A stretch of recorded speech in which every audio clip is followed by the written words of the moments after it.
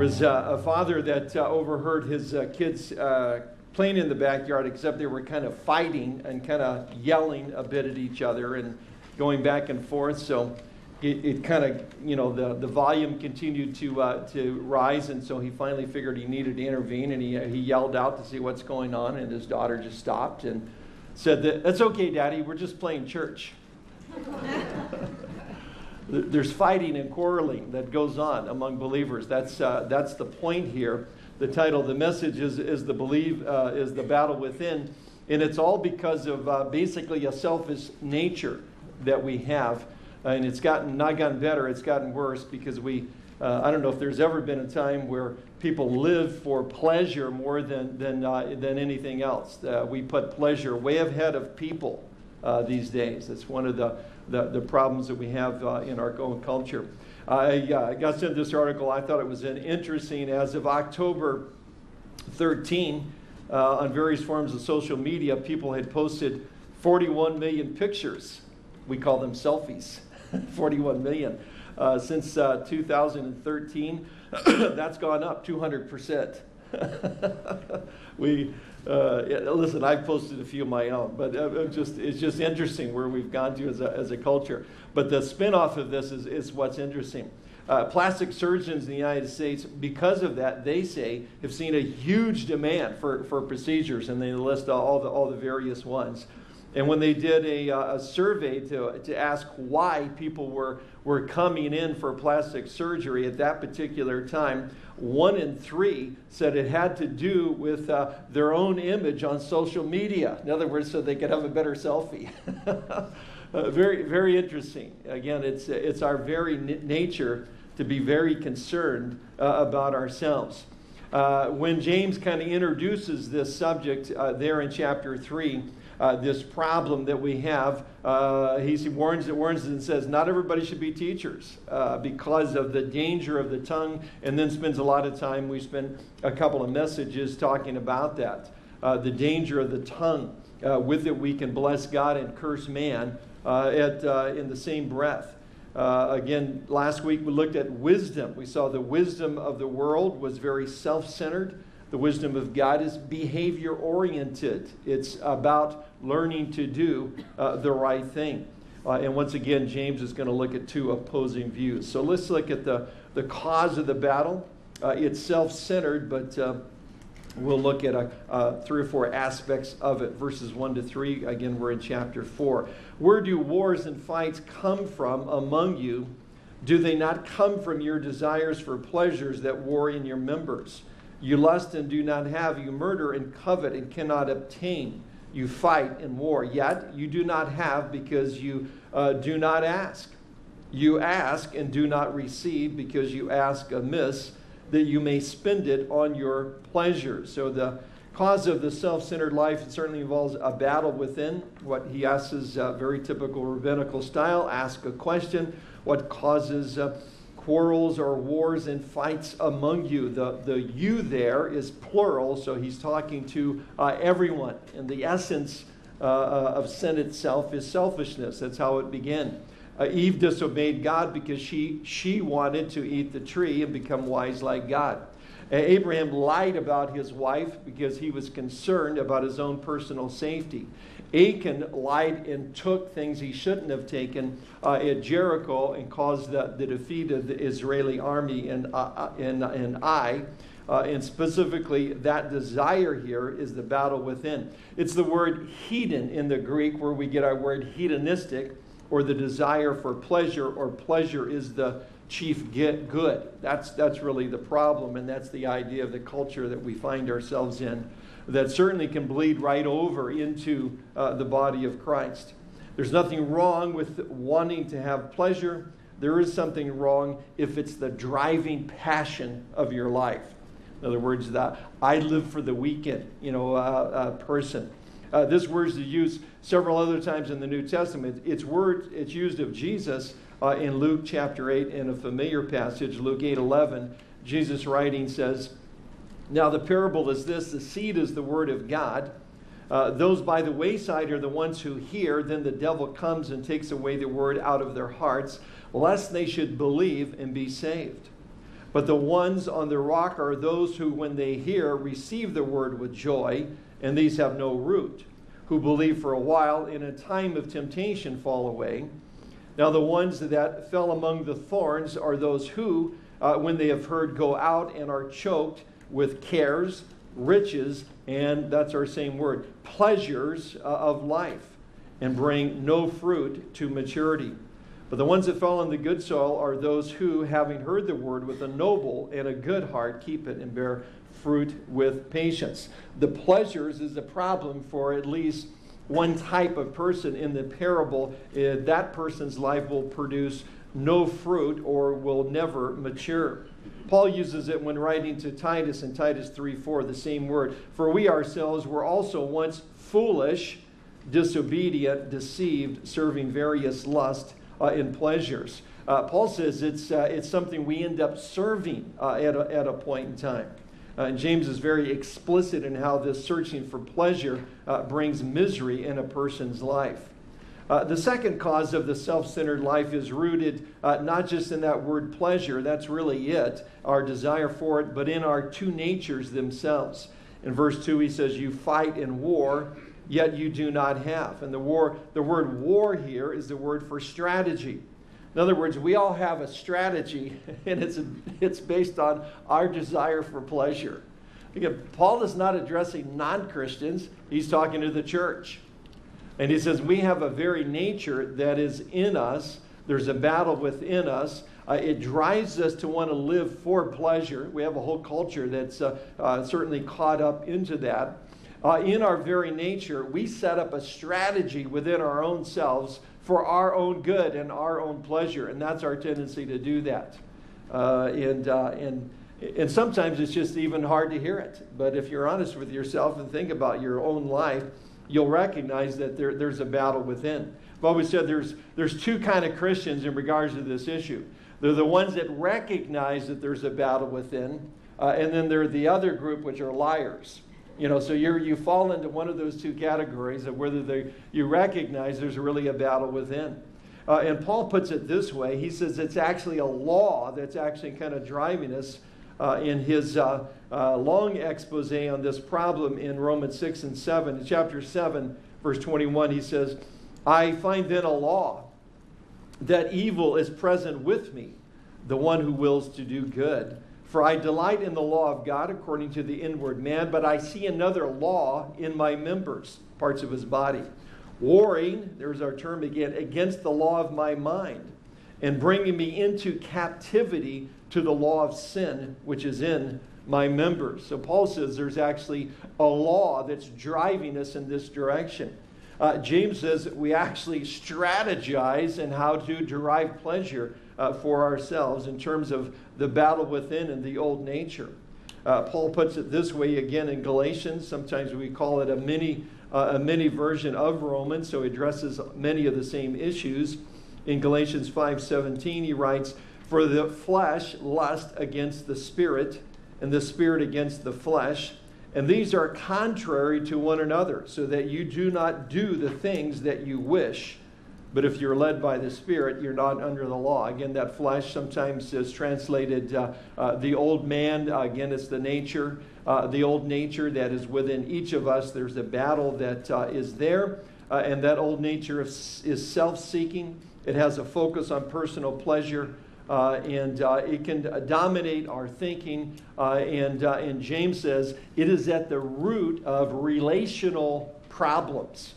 Why do you fight and battle in relationships as believers? Well, it's rooted in our sin nature that has this drive for pleasure. And he says we need to recognize it. It causes a lot of destruction. When I was in high school, 2 novels came out that were predicting the future in terms of what society would be like, problems in the future, and so forth. And one of them was written by George Orwell, 1984. And 1984 was written by Orwell post-World War II.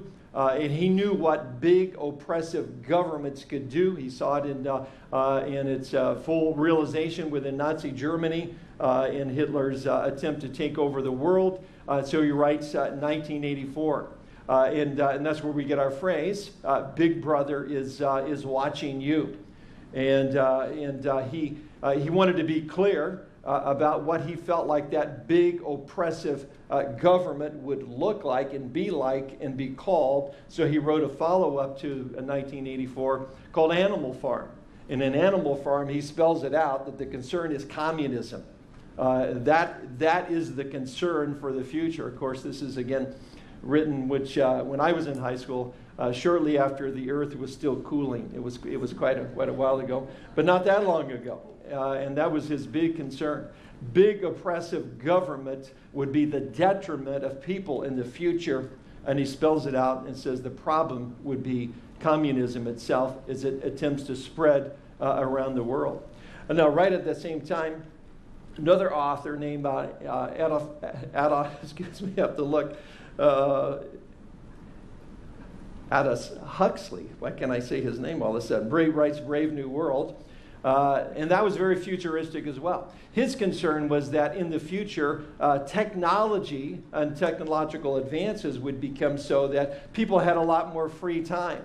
And they had so much more free time that they became pleasure-oriented and eventually pleasure-dominated. And that would be the ruin of culture itself. Now, again, both written, mid to late 60s. Both predicting the future, 20, 30 years in advance. One of them has come true and the other one hasn't. Right now, in terms of communism, it only exists within, in a really morphed version of its original intent within China. It exists in Cuba, and it exists on university campuses in the United States. Does.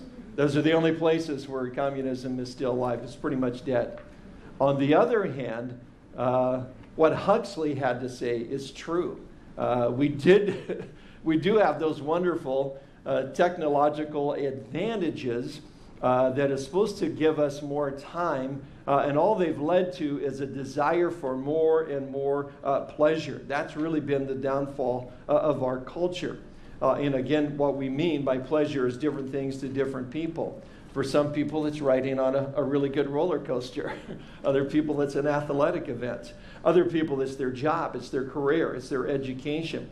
It's the whole concept of success. But it's all about self-recognition and a self-centered drive. And the problem is that the drive for pleasure can become very addictive because built into it is a principle called the law of diminishing returns.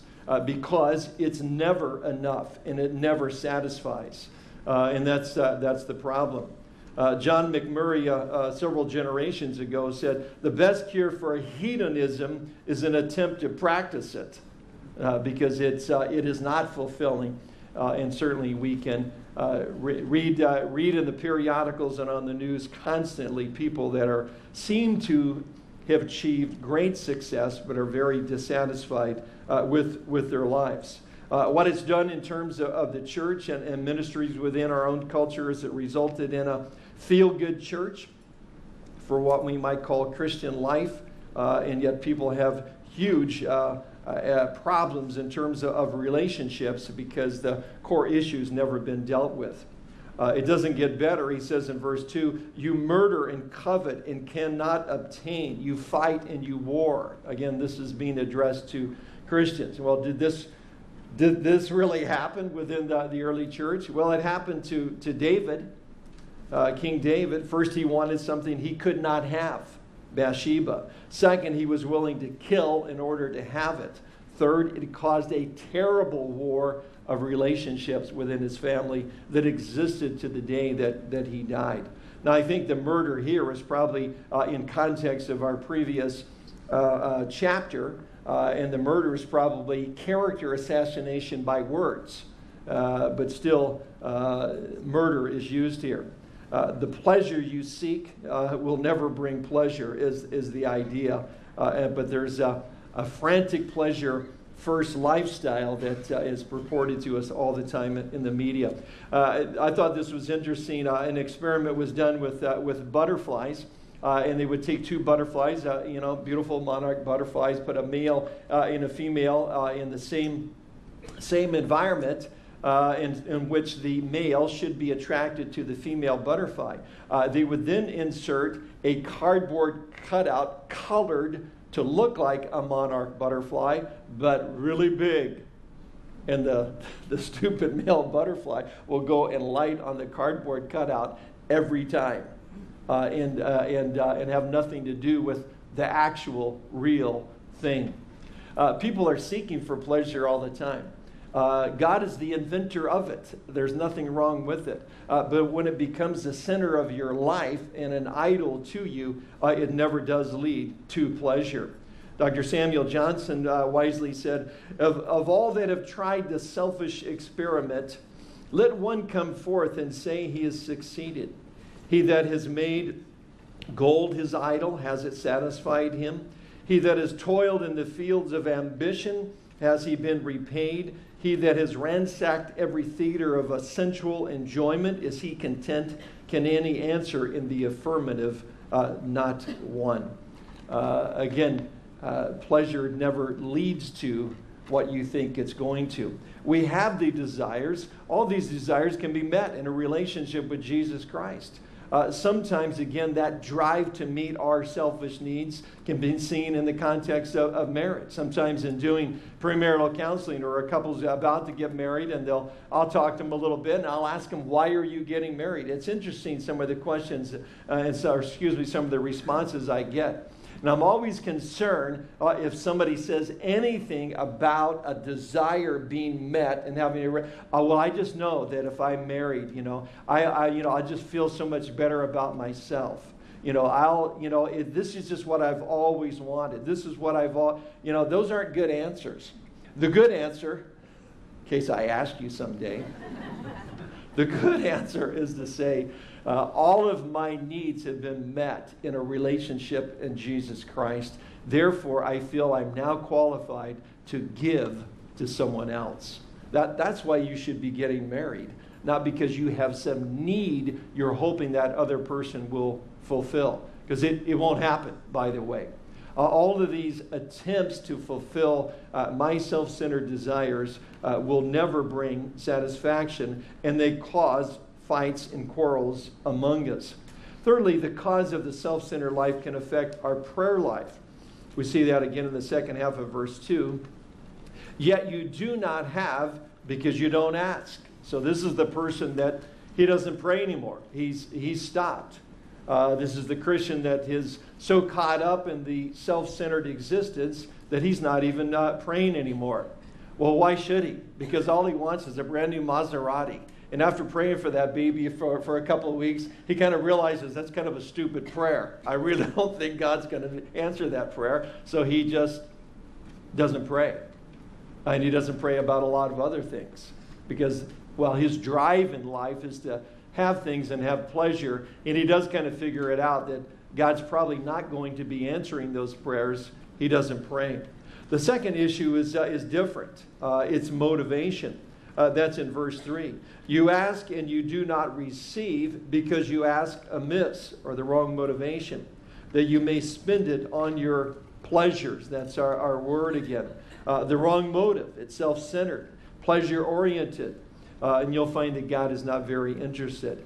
It's possible to ask for something that's very good, but ask for it in the wrong motivation. I could be praying for my health and for God's protection over my life. It's a good thing. So that I can go out and do something sinful. Well, that's not going to work. That's not going to work. It's the gal who's married and her husband's not saved. She's praying for him to come to the Lord, and she's praying for his salvation. That's a good thing, right? That's a good thing. And the reason she's doing this is because she's tired of going to church alone. I'm serious. I've actually heard this. And she's tired of, him not being there with her. God's not going to hear that prayer. She should be praying that he gets saved, because if he doesn't, he will spend all eternity in hell apart from God and the love of Christ. That's the right motivation. So prayer has to do with motivation. And the motivation of our life, if it's driven by this sin nature that I have that sets up a strategy within me to seek pleasure, if I'm not seeing that, if I'm not dealing with it, certainly it existed and dominated our lives as non-Christians. But we're talking about, James is addressing believers. Paul says there's a battle within us in terms of that sin nature and the new nature that God has given us. And the point that James is trying to make, I think, is that we have a tendency to lie to ourselves a lot of times. We find ourselves in fights and quarrels, and it's always that other person's fault and never our own. Again, is James saying that Christians are never to enjoy or desire pleasure? No. Again, God's the one that thought the whole thing up. He has wonderful things for us. Interesting, C.S. Lewis in his wonderful analogy of the Christian life, Screwtape Letters, in it, again, there's discussions between demons and their attempts to draw Christians into sin and away from a relationship with God. And in the context of one of those conversations, the following is said. Never forget that when we're dealing with any pleasure, it's healthy and normal in its satisfying form. We are, in a sense, on the enemy's ground. In other words, this is what God does. God develops healthy, normal, satisfying pleasure for us. I know we have won many a soul through pleasure. All the same, it's His invention, not ours. He made the pleasures. All our research so far has not enabled us to produce one. All we can do is to encourage the humans to take pleasures which our enemy has produced, at times or in ways or in degrees which he has forbidden. Hence, we always try to work away from the natural condition of any pleasure to that in which it is least natural. An ever-increasing craving for an ever-diminishing pleasure is the formula. An ever-increasing craving for an ever-diminishing pleasure is the formula. Let's get them to take something that God has made for pleasure and for satisfaction, and we'll just put it on steroids. And we'll give them a greater craving for it. We'll take it out of its natural. Let's just take the world of sensuality, sexuality. God intends it for pleasure in the context of marriage. Let's take it out of that natural condition and put it in an unnatural condition that He never meant. It will never be satisfying. It will never do what people think that it will do. It drives a lot of the marketing in our world. It drives a lot of the culture.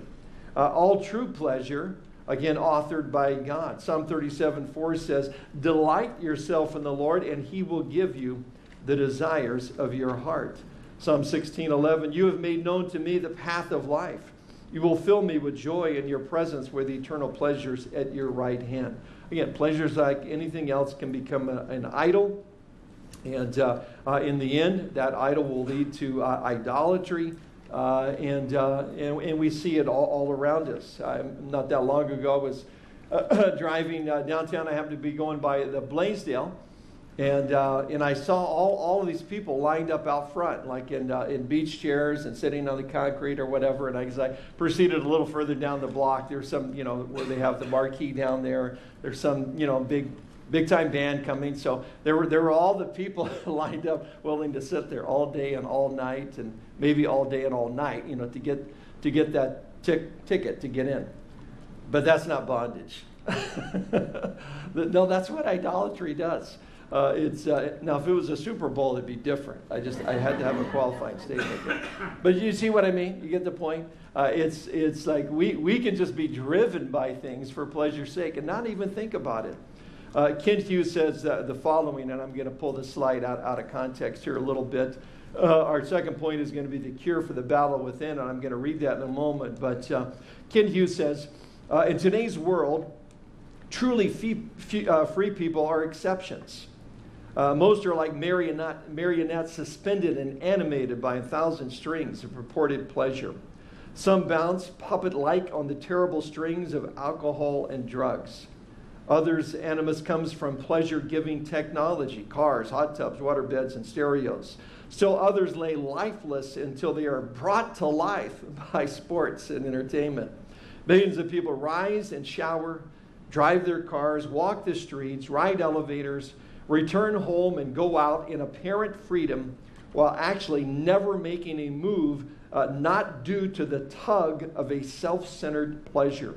Even Christians are not immune to such bondage.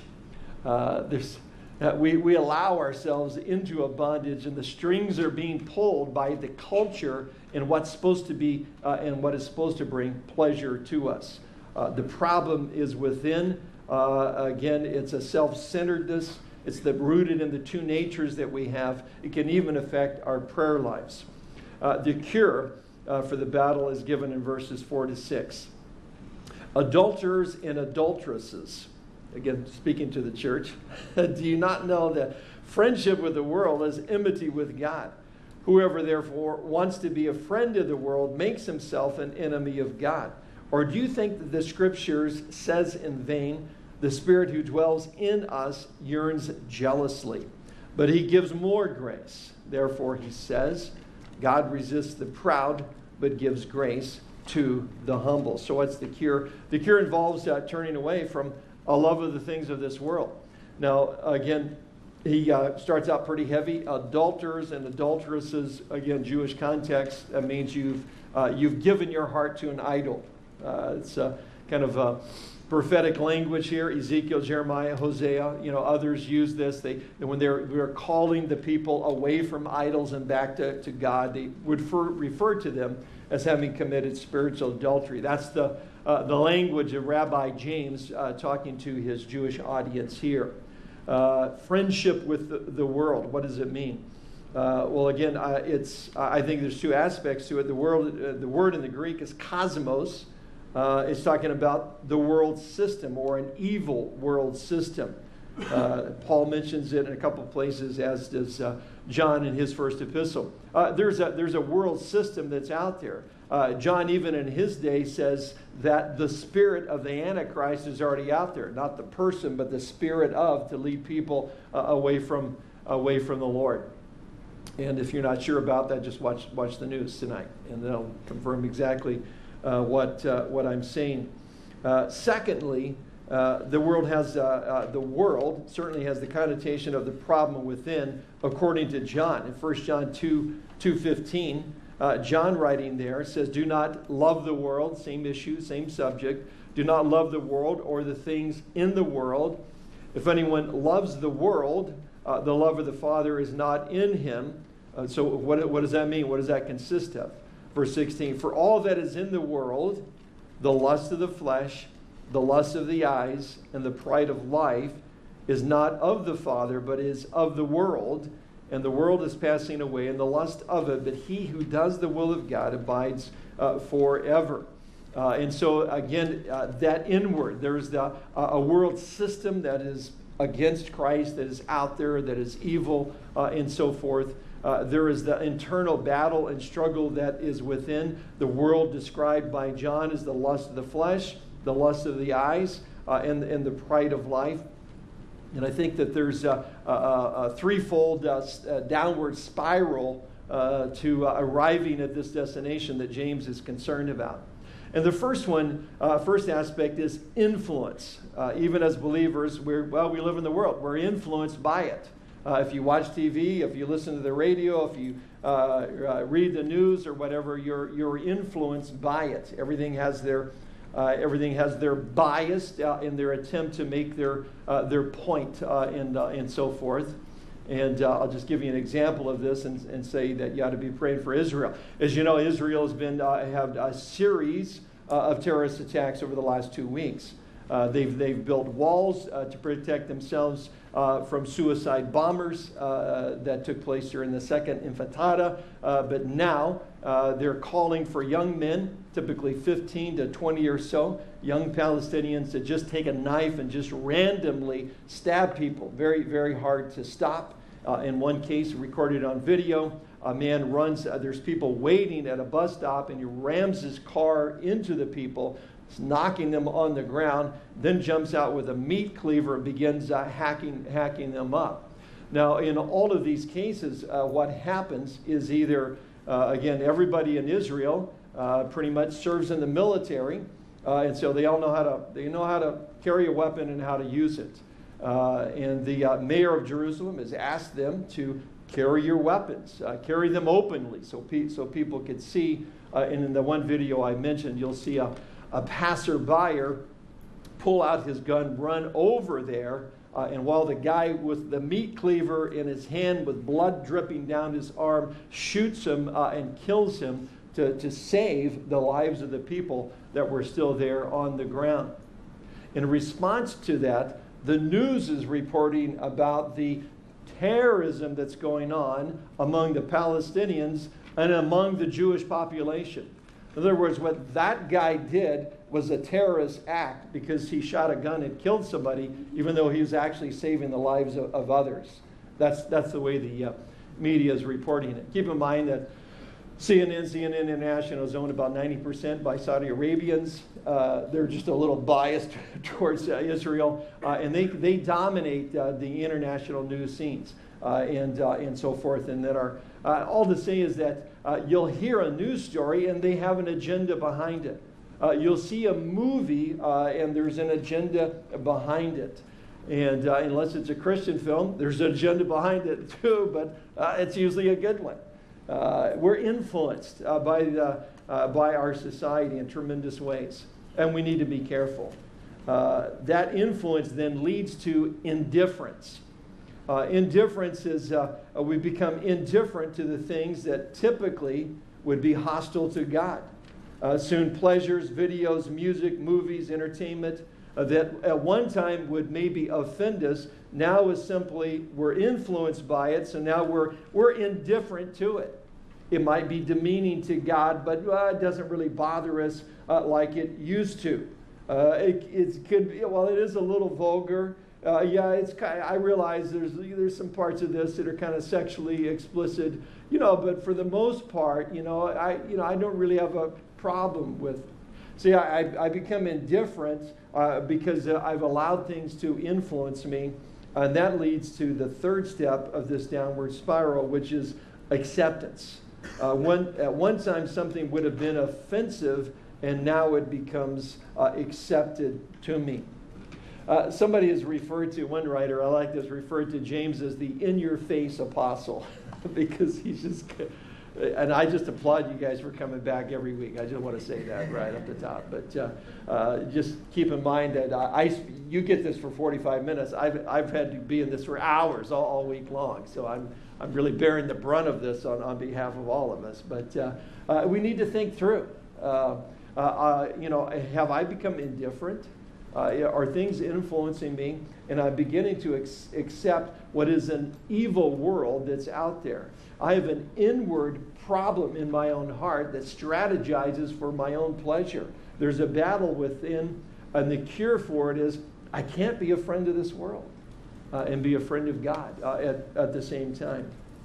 I cannot love this world. Of course, we love the people of the world, but the world system and the struggle within that lends itself to my downward spiral. Secondly, the cure involves the problem of envy. That's in verse 5. Or do you think that the scripture says in vain, the Spirit who dwells in us yearns jealously? Verse 5 is one of the more difficult passages in the New Testament for two reasons. In terms of saying, what does this really say? And one problem is that James makes reference to Scripture saying something. He says, or do you think the Scripture says in vain? And then there's a quote. The Spirit who dwells in us yearns jealousy. The problem is you can't find that in Scripture. So again, most commentators believe, well, he's talking about a big theme that's in the Bible. This is a big issue that's in the Bible that's addressed in many places, as opposed to an exact quote. And I think that's a good explanation for the first problem. The second problem has to do with the word Spirit there. The Spirit who dwells in us yearns jealousy. Now, if you have a New King James, like I've just read from, then you'll note that the word Spirit is capitalized, indicating it's the Holy Spirit. Now, there's other very good translations that Spirit is not capitalized because it's believed to be our spirits and not the Holy Spirit. The NIV, for example, says, or do you think Scripture says without reason that the Spirit he caused to live in us envies intensely? It's our spirit that he's talking about, So the translators of the NIV, and I've read a lot of commentaries, and very good people go back and forth on this. I just want to give you my take on it that I hope will be helpful. A couple of things to consider.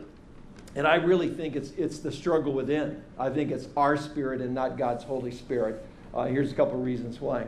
That passage begins with or. Consider this. In other words, it ties directly with what we've already been talking about. We haven't been talking about God's spirit in us and what's going on. We're talking about our spirit in us and the battle that's within our own nature. The word jealousy here, sometimes translated envy, has a very evil connotation. It's a very intense word, and it is never used for God. God is jealous because he loves us. That's not the word that's used here. This has an evil connotation. It's never used of God. Therefore, I think it has to be referring to us. It's our spirit that's being made reference to. Therefore, we ask ourselves, has the Spirit of God caused us to live in intense envy? No, I think the problem is my own heart.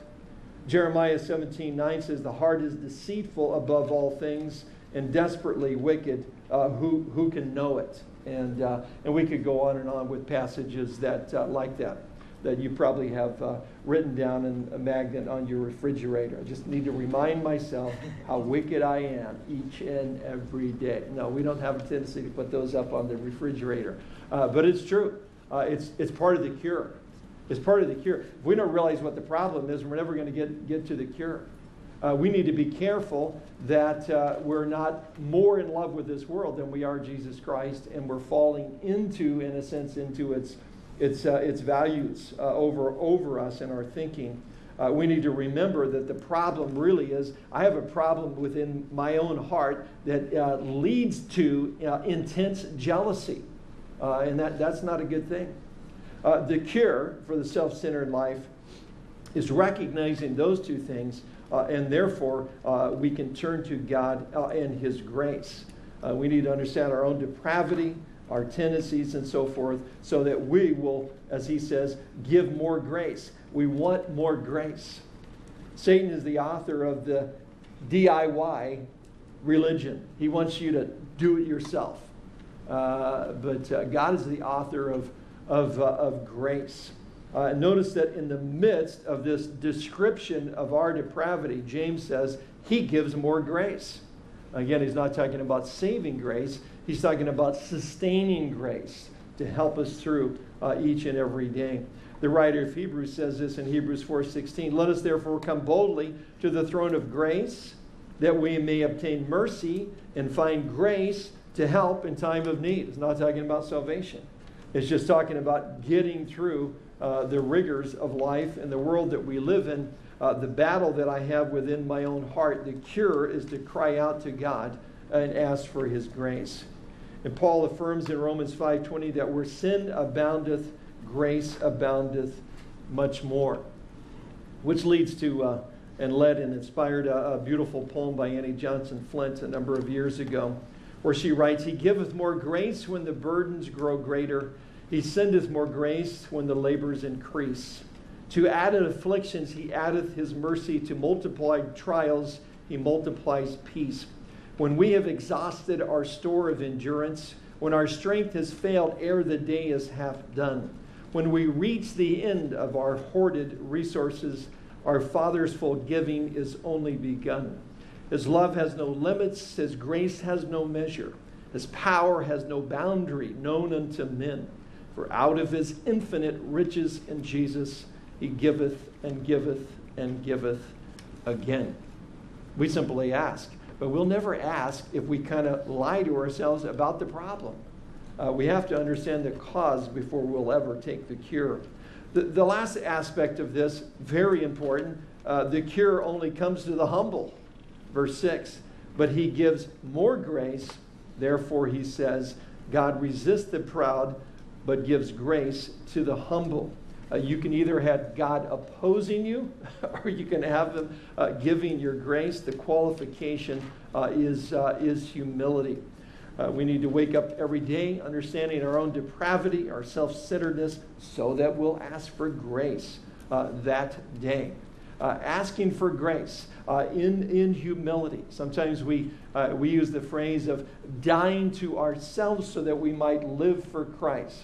Paul said, for me to live in Christ is what I'm shooting for. And the problem is my sin nature prevents me from doing that. I heard a number of years ago a story of the missionaries, the first missionaries to go to Fiji. Their last name was the Bakers. And as they went, if you think about going to being a missionary to Fiji today, you might think, that wouldn't be so bad. But in that day, they were known for one particular thing, and that was headhunting. So people didn't survive long when they hit the beach. So no missionaries had ever gone to Fiji. So this family, mother and father and kids, they leave. God's called them to Fiji. They make their way there on several ships. And finally, in a very small boat of somebody that lived in the area, knew the waters well, and knew the reputation of the Fijians. And so as Pastor Baker got into the boat, a small boat, with his family to go ashore, that ship's captain pleaded with him one more time. And he said, if you go to shore, you will surely be killed. And he returned and said, we died before we came. That's how you do stuff like that, if your life is really given over to the Lord. How do we overcome this drive within us that has a strategy for pleasure that we seek out, ingrained in our nature, permeated in the culture that we live in today, in an evil, in a fallen world? It's by the grace of God. But we need to recognize we have to come and receive it in humility. But I want to give you the benefits, if we will. And there are many. If you looked up the word humility in the New Testament and just read about it and what it will do in your life, you'd come up with a lot more than this, but here's four. God's grace can give us an emotional peace. It stops the war, the relational wars, but it gives us an emotional peace. According to Jesus in Matthew 11:28. Come to me, all you who are labor and heavy laden, and I will give you rest. Take my yoke upon you and learn from me, for I am gentle and lowly in heart. That's our same word, humility. And you will find rest for your souls, for my yoke is easy and my burden is light.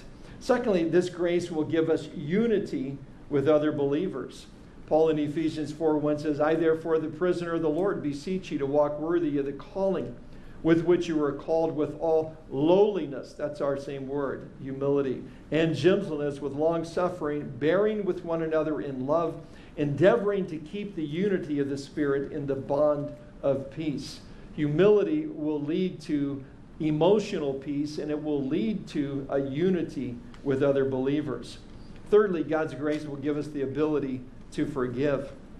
Paul writes in Colossians 3:12, therefore, as the elect of God, holy and beloved, put on tender mercies, kindness, humility, meekness, long-suffering, bearing with one another, and forgiving one another. I think humility is the key to forgiveness. If you're struggling to forgive someone, humility is probably at the root cause that's preventing you from being able to do that. And fourthly, God's grace will give you success that is truly satisfying. In Luke 14:8, Jesus says, when you are invited by anyone to a wedding feast, do not sit down in the best place, lest one more honorable than you be invited by him. And he who invited you and him come and say to you, give place to this man, and then you begin with shame to take the lowest place. But when you are invited, go and sit in the lowest place, so that when he who invited you comes, he may say to you, friend, go up higher. Then you will have glory in the presence of those who sit at the table with you. For whoever exalts himself will be humbled, and he who humbles himself will be exalted. There is a place for succeeding, for being exalted, but it's rooted in humility. That's the only way it'll ever be satisfying. And I can tell you, with some of the military guys as well as some business guys I've known that have been, quote, very successful and in reaching their goals and so forth, by the time they get there, they could care less. Because really by then their life is all about doing something for the Lord and what God's calling them to do, and a Sunday school class that they teach, or whatever it might be. Yeah, they get exalted in the end, but there's still a humility about them. It's nice. It's a platform for them, maybe for the Lord to use them, but it's not a big deal. It doesn't ruin them. It doesn't come along and then bring a complete dissatisfaction. I truly will quit after this, but interesting. I just found this interesting. One of the phenomena, as I'm getting a little older, one of the phenomena in our culture today, of course, is that people are living much longer. So you have people retiring and not retiring for 3 and 4 and 5 years before they go to be with the Lord. That's the way it was, a couple generations ago. You just didn't live that long. But now people are retiring, and they're retired for like 20, 30 years. That's a long time to think about what your life was spent on and how you used your life. There's a tremendous problem with seniors and depression because of people they have a lot of time to look back over their life and figure out that I didn't make some real good choices. There's a lot of regretting going on about the goals and the success and the things that drove them that in the end absolutely brought no satisfaction at all. And I would just encourage you to not get in that position where you look back over your life with lots of regrets. There's this little battle going on inside you, strategizing within you and your old nature to drive you to pleasure. That pleasure could be, again, a certain education, a relationship. It could be a number of things. That pleasure and that drive becomes an idol. You become like it, and it causes tremendous problems in relationships. What causes the battles within you, the wars within you? It's a self-centeredness that's in each one of us, and the cure for it is the grace of God, that God will even more give upon us. We just come in true humility to receive it. Amen? All right. Love